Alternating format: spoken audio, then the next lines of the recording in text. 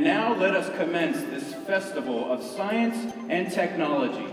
Colorado Regional First Robotics, TU Magnus Arena, and your inspiring Rebound Rumble creativity. I'm enthused, inspired, and energized by the young people who have taken on these very complex and challenging subjects. Young people, you are the future of America, and we expect you to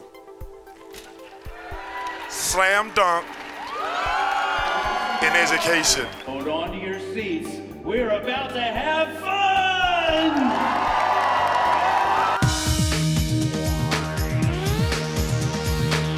Our robot specializes in shooting two-point shots. We've got 47 teams from all over the United States, one team from Mexico, so we're pretty excited. This event's been growing a lot. Definitely the best time of the year. It's just really energizing and exciting. I'm very nervous. We have a kickoff, and the kickoff is an international kickoff. We basically announce the game, and the teams get crates of parts.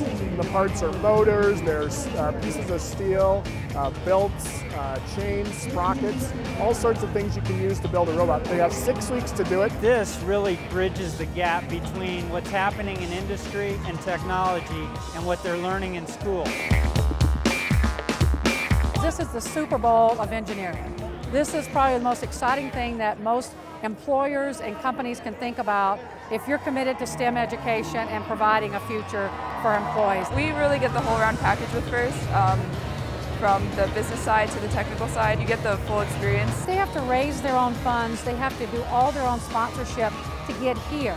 Then if they get to nationals, they have to raise money to get to the nationals. We always wear our tuxedo dress because we would like to show respect, attitude, motivation, spirit, and discipline, and we would love to be known as sharp young men. Colorado First, we support a variety of FIRST programs that look at kids anywhere from kindergarten through high school. We're trying to fix our drivetrain right now. There's First Lego League, which is for younger students.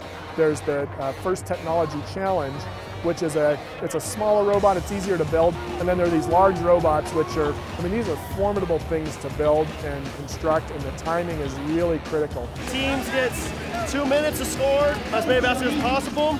And another element of the game are these bridges right here in the middle.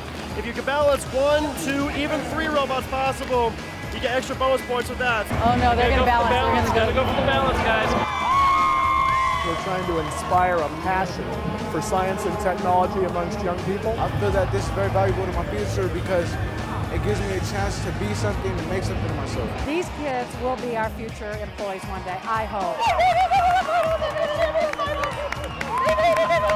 I can't stop smiling, it's just amazing.